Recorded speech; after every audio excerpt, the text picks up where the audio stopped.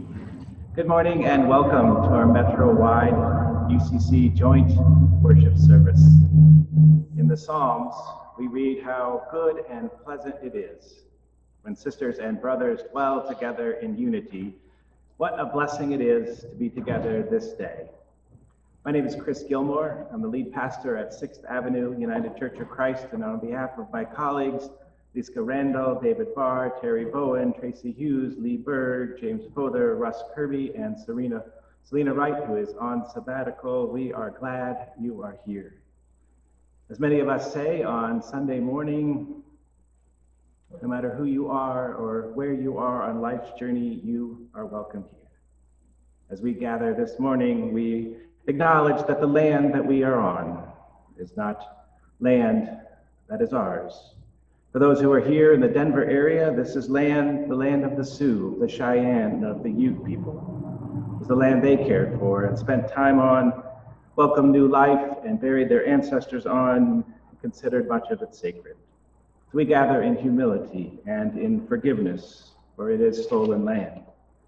We gather this morning aware that the world is warming very quickly. We are seeing the effects of it much more often now. As we gather this morning, we do so with hearts that know there is much in our country that needs our love, our support, our prayers.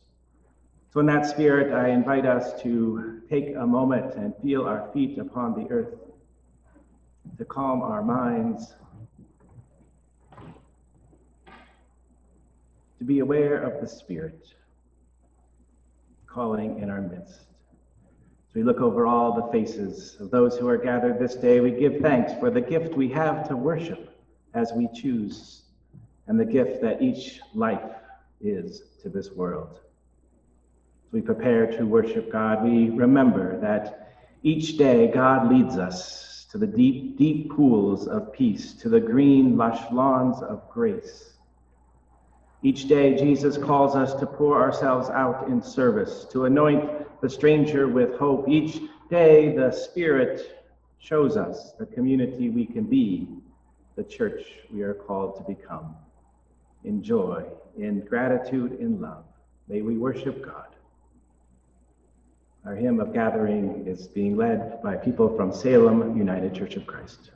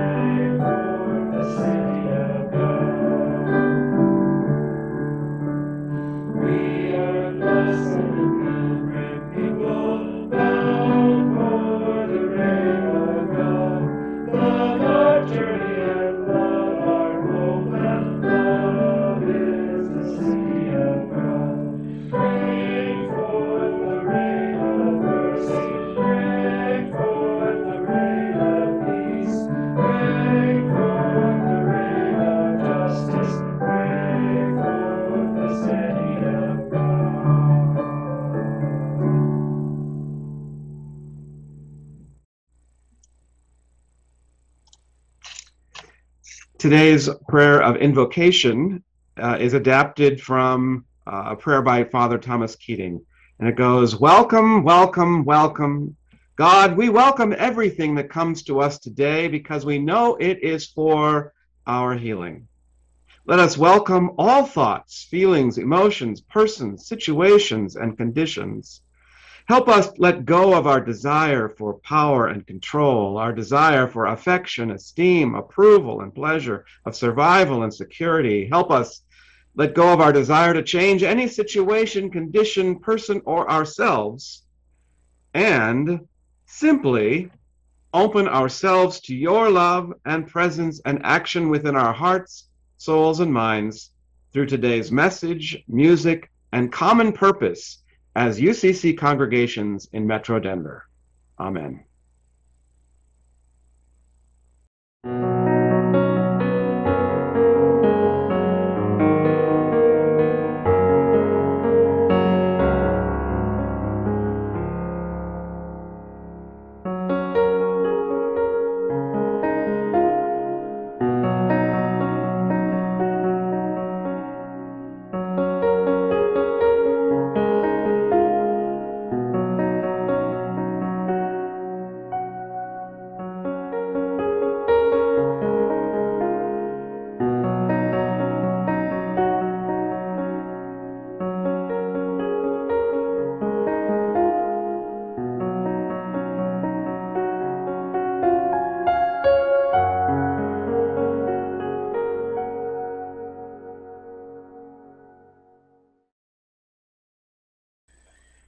Good morning. I'm Reverend James Fother, pastor of the United Church of Montbello in far northeast Denver. And it is my great joy and honor to be your preacher this morning. I am grateful to so many for this time together, but just want to take time to introduce myself to some of you who haven't met me. I came to serve the United Church of Montbello in March of 2003. My wife, Angel Collins Fother, is celebrating with me our 29th wedding anniversary tomorrow, God willing, and the creek don't rise. Amen. And I'm father to two daughters who are East Angels, both of them, and CSU Rams, Danielle and Darren. And I would be remiss if on behalf of the entire conference, I didn't thank our outstanding conference ministry staff and Reverend Seward and Reverend Aaron Gilmore and our own member, Reverend Dr. Anthony Scott. And thank our board of directors that has seen us through this 100-year pandemic time that has been so taxing and caused so many changes, cataclysmic changes in the way we all do ministry. And then I just want to say thank you also to the Joint Service Planning Team. Thank you for inviting me to be your preacher today, especially Reverends David Barr and Reverend Chris Gilmore, my CTS fellow alum today.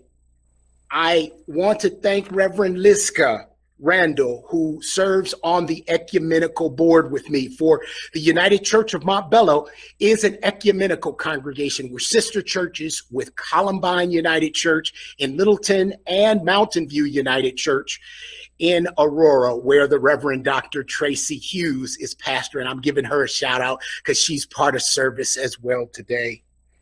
Today, I wonder if you'd consider the message with me, Beyond All Our Weeping. Let's hear from the New Living Translation of Holy Scripture today, if we may, from St. John, the 16th chapter, verses 18 through 20, where it reads like this. And we're joining Jesus and the disciples mid-conversation here. And what does Jesus mean by a little while? We don't understand. Jesus realized they wanted to ask him about it. So Jesus said, are you asking yourselves what I meant? I said, in a little while. In a little while, you won't see me, but a little while after that, you will see me again. I tell you the truth, you will weep and mourn over what is going to happen to me, but the world will rejoice. You will grieve, but your grief will suddenly turn to wonderful joy. Hallelujah. May God add a blessing to the reading, hearing, and doing of God's own holy word. And let us pray. God of grace and God of glory, now send out your light and your truth. Let them lead us now, so that the words which are spoken and the words which are heard may be the words of the truth of your gospel for the living of our days. For we ask it in Jesus' name. Amen, amen, and amen. I wish I could name for you a specific day, date, and time it happened in my life. All I know, all I remember is that it happened in my 40s. That period in my life that Passages author Dr. Gail Sheehy called the flourishing 40s, even though she would go on to say in that very same chapter, the work of adult life is not easy. Hallelujah.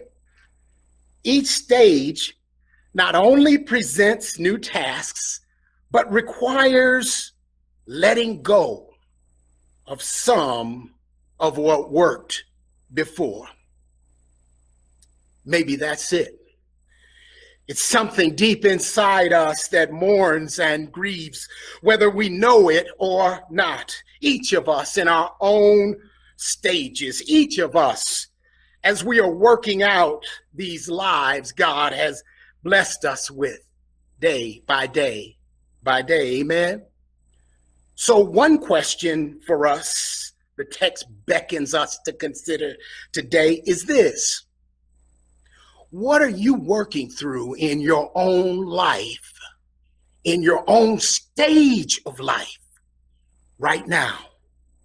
My own life's journey showed me in my mid-40s that weeping can happen anytime.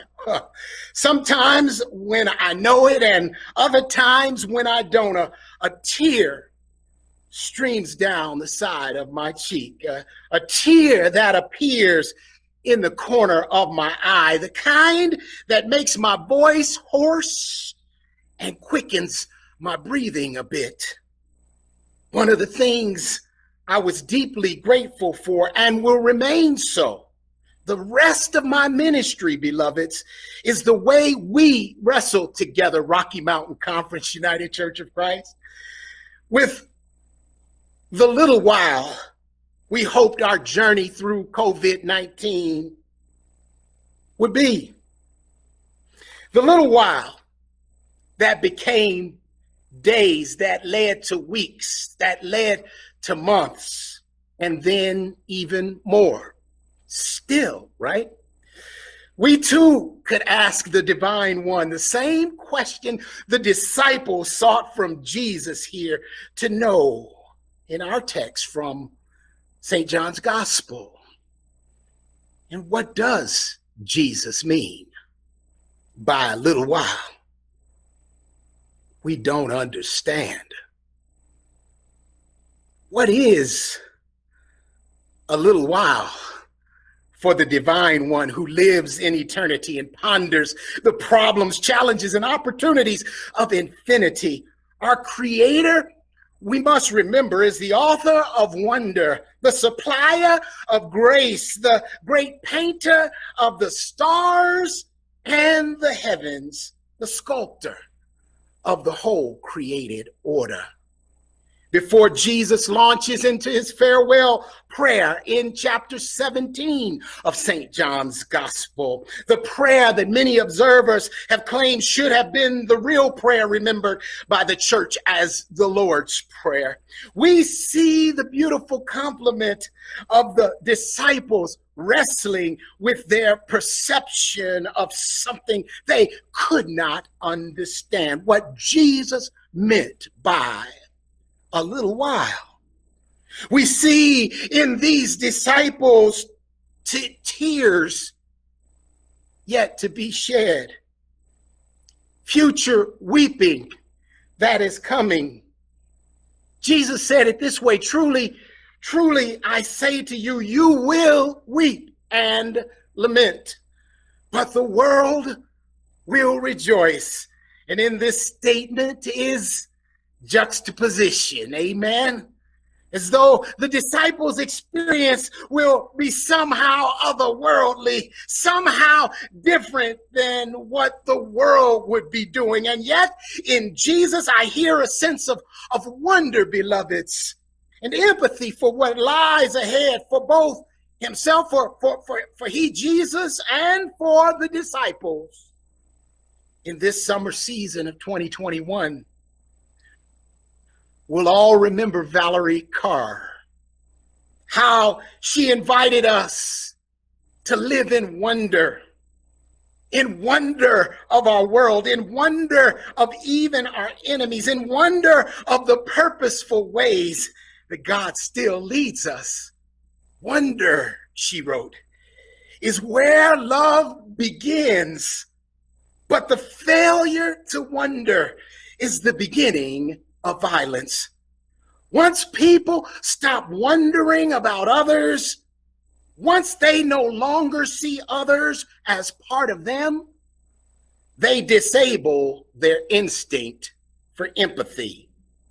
This text, beloved, is our reminder too, that we have tears yet to be shed as we move towards being together in hybrid church forms, in hybrid church methods, and in hybrid ways now of living. There is something being birthed, something coming in forms the world has not seen and not fully seen. Some are already hybriding, amen. And the ones who haven't seen it is because it's just not been formed yet, amen.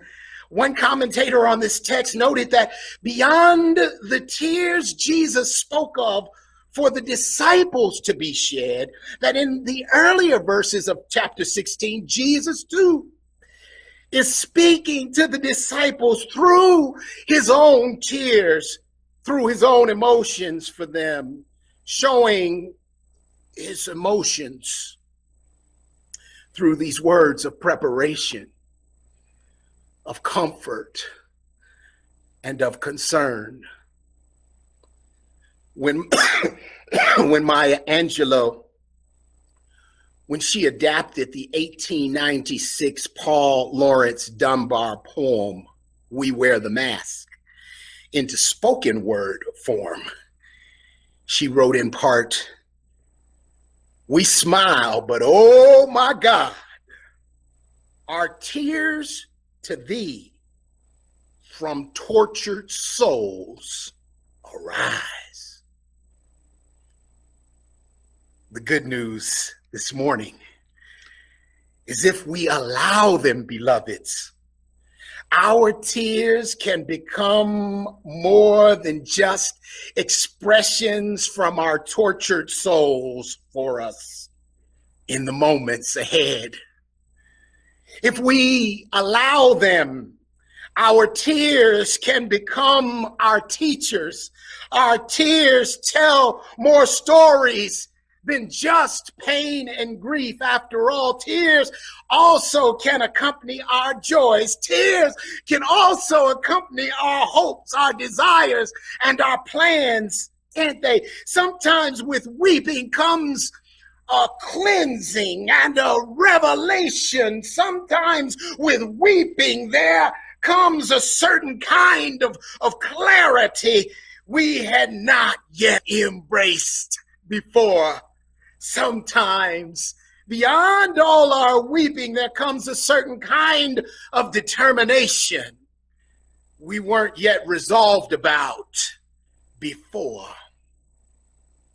Such was the case for the baseball star Jackie Robinson and his wife Rachel. In the final chapter of Arnold Rampersad's biography of Jackie Robinson, the first African-American to play Major League Baseball, we learn that Jackie Sr. and his beloved wife, Rachel, tragically lost their son, Jackie Jr., and that their unfinished business was perhaps grieving their terrible loss of their son together. One evening, their daughter Sharon visited their home after dinner. As she was walking from her old bedroom to the kitchen, she heard something that made her freeze. She said, as I entered the living room, I stopped, startled by the sound of muffled sobs. I stood listening for a minute, trying to identify the source of the sobs. There was a shadowy figure silhouetted by the light coming into the room from a full moon. As my eyes adjusted, I realized that the slumped body sitting on the couch was my father.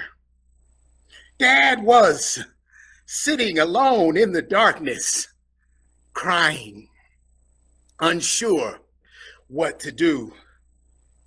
But then she decided to speak to him. Dad, why are you crying? Sharon asked. In a trembling voice, her father answered, first Mr. Ricky and my mother, then your brother.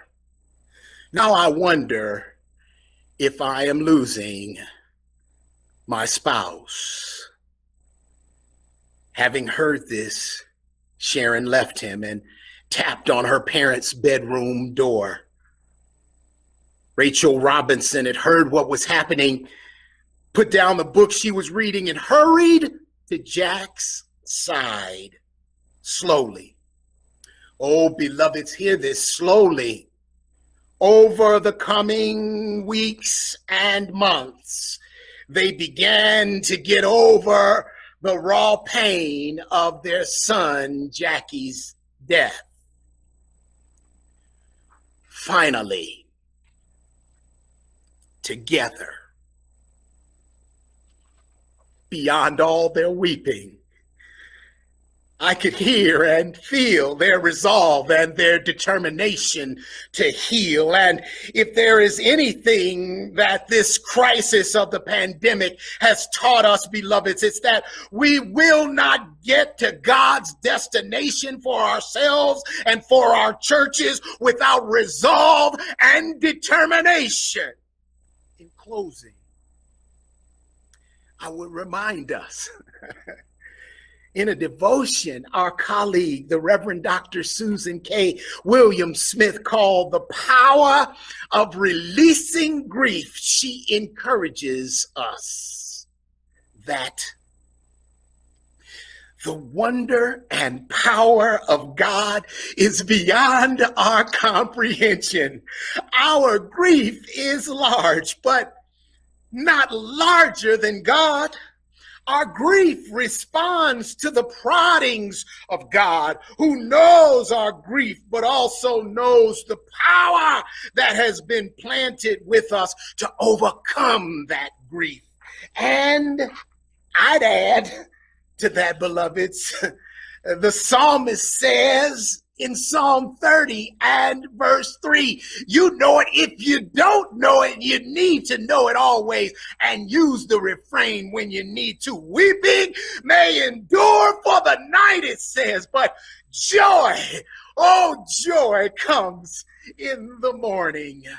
The God who knows all our griefs. And this God we know in Jesus Christ determined a long time ago that our grief, beloveds, our weeping, our wounds would not minimize us, but would instead strengthen us to stand up and stay up once we're standing up.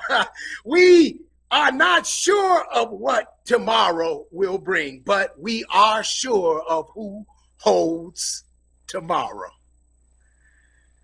Beyond all our weeping, beloveds, is joy. Joy in the morning and joy in the noonday. Joy that awaits you and yours, and joy that is ready to greet you so you don't skip the weeping now, beloved. Don't hold all the weeping in. Don't hold it in. Welcome it. Welcome it. Reflect on it. And allow your tears to teach you in your todays and in your tomorrows. And may the God of infinite power, light, and love and mercy be your strength and your delight. In the name of the Creator, the Christ, and the Holy Spirit, I pray. Amen, amen, and amen.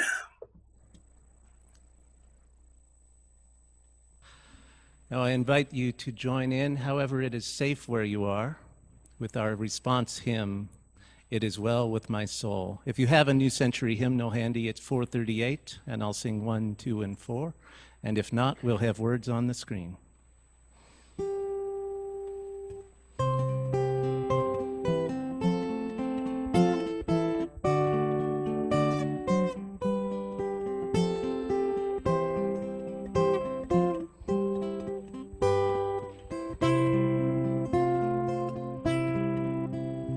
When peace like a river upholds me each day, when sorrows like sea billows roll, whatever my lot, you have taught me to say, it is well with my soul. It is well with my soul. It is well with my soul. Though evil should tempt me, though trials should come, let this blessed assurance control that Christ has regarded my helpless estate and has paid life and blood for my soul. It is well with my soul. It is well with my soul. Oh God, speed the day that is filled with your light, when clouds are rolled back as a scroll, the trumpet shall sound, and the Lord shall appear. Even so, it is well with my soul. It is well with my well, it is well with my soul. One more, it is well. It is well with my soul. It is well with my soul.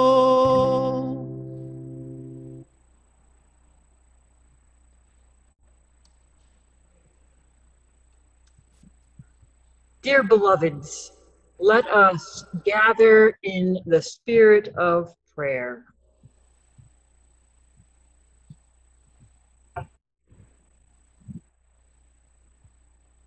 Let us bring our concerns for the world and for one another to God, praying, saving God, hear our prayer.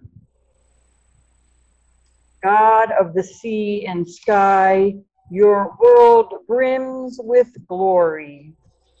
You have set us in the midst of a garden and trusted its tending to us.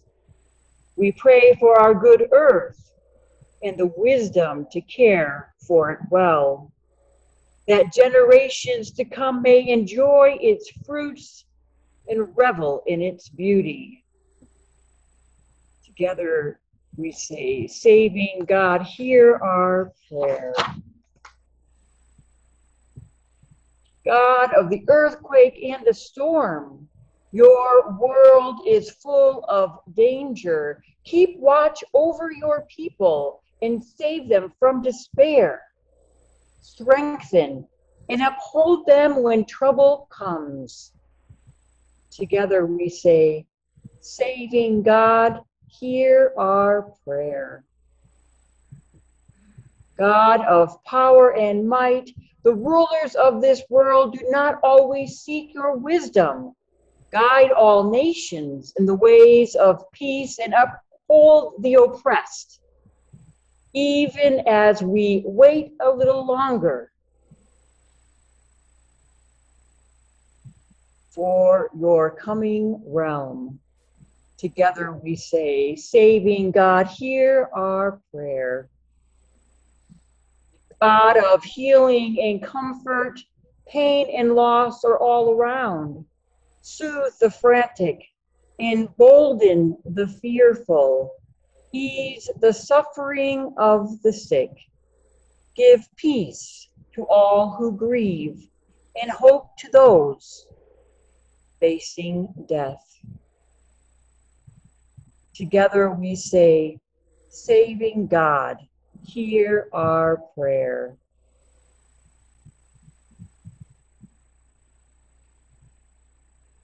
All-knowing and all-loving God, we cannot always voice our hidden cares. We know you hear our silent prayers, even those without words.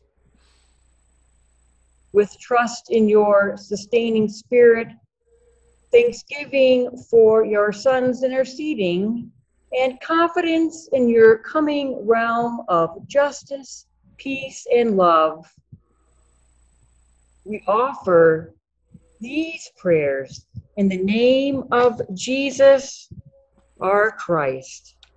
And together we pray Jesus' prayer.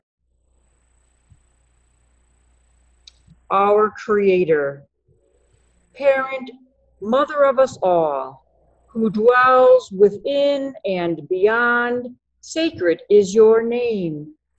May your holy vision for collective flourishing come to fruition among us. May your dreams of justice, love, compassion, and connection be enfleshed on earth.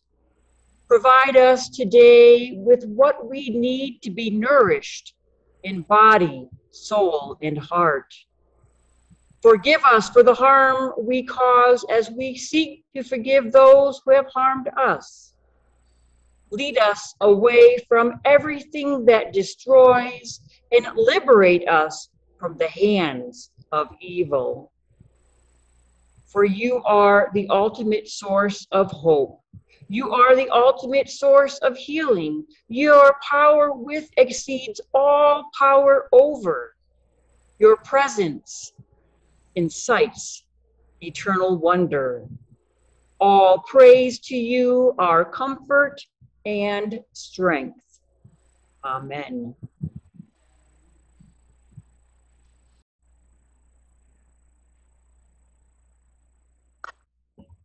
We are invited now into a time of communion. If you haven't already gathered your communion elements, there is still time. It can be anything from crackers and water to coffee and coffee cake and, whatever elephants eat. And all are welcome at the communion table, no matter who you are or what you believe. This morning, let us take a moment to reflect on the questions raised by the good Reverend Dr. Fother. What are we as church being asked to give up? What new thing is waiting to be birthed in us? What are you working through in your own stage of life on your own journey? In our grief and loss, how can our tears heal us? How can our weeping turn into joy? When we empty our hands of unresolved grief and ideas that are no longer useful, Jesus will surely fill them with bread for the journey and a cup of new hope. We are going to watch a video by Reverend Selena Wright, and then a short video of all of the altar tables of the churches that are present today. During the video, we will all partake in communion together, knowing that we will be nourished with soul food and fortified with hope for the journey. Amen. On the night that Jesus was betrayed, he took bread and he blessed it and he gave it to them and broke it and said, "Take, eat. This is my body broken for you. Do this in remembrance of me." In the same way, when they had eaten it, he also took the cup. And he blessed it and gave it to them and said, "This is the cup of the new covenant, shed for the forgiveness of sin. Do this as often as you drink it in remembrance of me. For as often as we eat this bread and drink this cup, we proclaim Jesus' death until he comes again."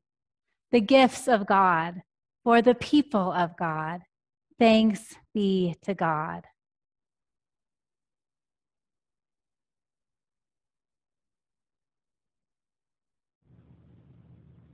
Come to the table of grace. Come to the table of grace. This is Christ's table, not just yours or mine. Come to the table of grace. Come to the table of peace. Come to the table of peace. This is Christ's table, not just yours or mine. Come to the table of peace. Come to the table of love. Come to the table of love. This is Christ's table, not just yours or mine. Come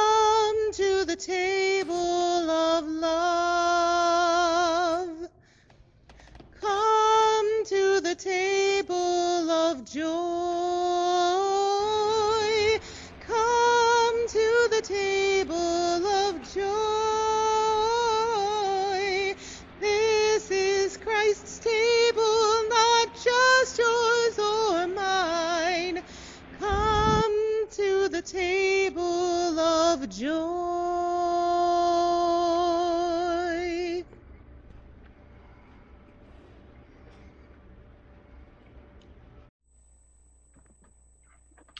Let us pray. To the author of wonder, the supplier of grace, the great painter of the stars and the heavens, the sculptor of the whole created order. We have gathered, we have sung, we have worshiped, we have heard that your joy comes to us, and we have been nourished and fortified for the journey. Thank you for your infinite grace and mercy. Give us, we pray, the resolve and the determination to take all that we have received and share it with the world that you created. Where there are tears, let us be empathy. Where there is pain, let us be a balm. Where there is hunger, may we provide food. Where there is despair, let us provide hope. Where there are trials, let us provide joy. Help us to create a world where there is weeping no more, where joy comes to everyone, where justice, mercy, and righteousness roll down like a mighty stream. And we do all of this in Jesus' name. Amen. All right. Hi, everyone. I want to say thank you to Chris Gilmore for inviting me to just be present with you for a moment this morning. I just came off of 2 weeks of 15-hour days that were lovely and full of camp magic. And so I just wanted to come and say thank you for the churches that supported their campers to come to camp this year. I have never experienced a place so full of love as La Brae, and it's because of the people who come. And so I just wanted to share, I had a few pictures, but if we don't have those up, that's fine too. Just wanted to share a couple just really quick stories. So we had Grand Camp this year, and we had a first-time camper who was 6 years old, and she came with her little brother, or her brother was 6. I think she was a little older. But her first time ever coming, she came from the Western Slope, and when she got home, she told her parents, that was where I belong. And so she came back the very next week for Pioneer Camp. I think that that kind of illustrates the things that can happen at camp. And I have heard from so many campers over the past few years just say that it is one of the only places where they can be truly themselves. And I think that the reason that is because it is a sanctuary, it's a safe space, it's a brave space. And because when campers are there, they are valued as whole members of the community, where they get to imagine and create and experience a world that is better than the world outside, better than the world that we have handed to them. They get to create a new one. And I feel like that empowers them to work for that world, to work for the kingdom of God on earth. So I just wanted to bring you my welcome from La Brae. This is a picture of closing worship. And also let you know that though the kids' camps are over, the upcoming opportunity for adults is just around the corner. So the end of August 27th through 29th, there's the Wholeness and Wellness Retreat, which is going to be hosted by a variety of people, including Anthony Scott and Aaron Gilmore. We also have just an amazing selection of hosts for that event. And I would invite you all to come and experience for yourself the beauty and love and groundedness of La Brae. Thanks for letting me be here this morning.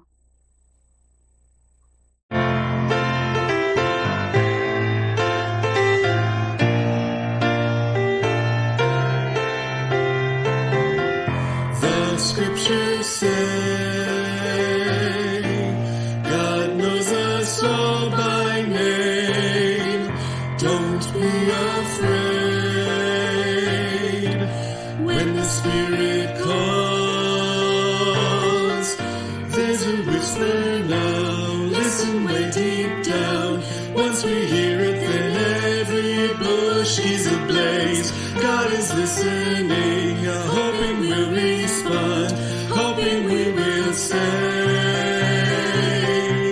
yes, God, I'll go where you lead me.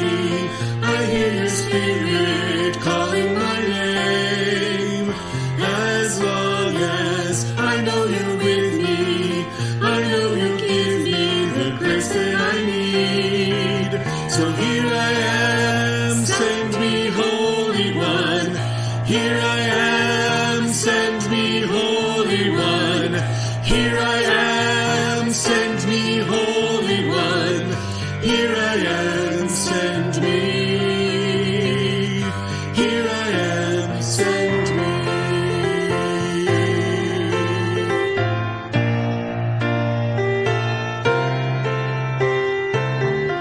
So many needs.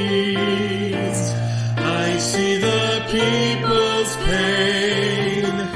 Oh, God, send me.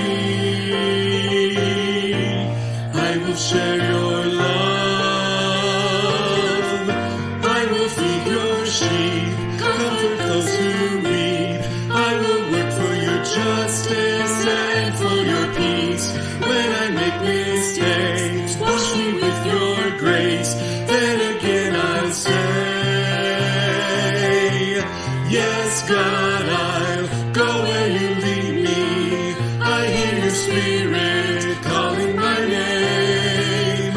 As long as I know you're with me, I know you'll give me the grace that I need. So here I am, send me, Holy One.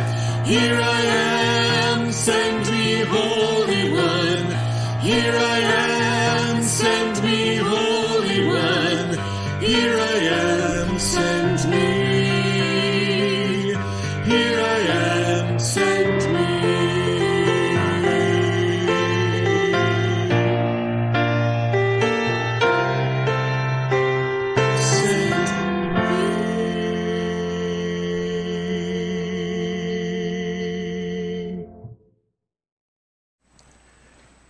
May we pray together.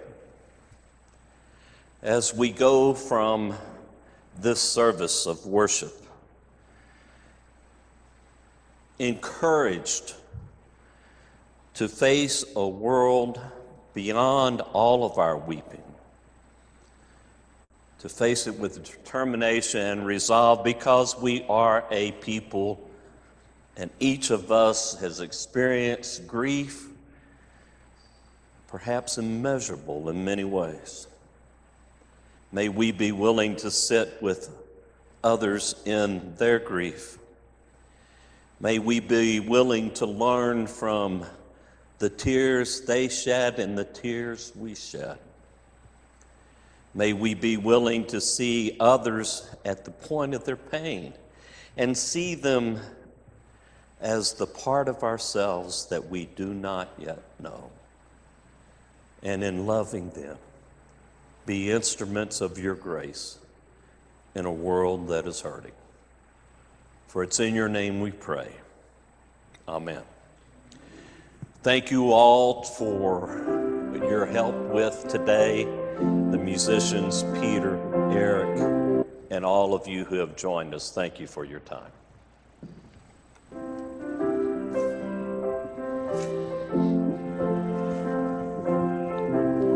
Thank you.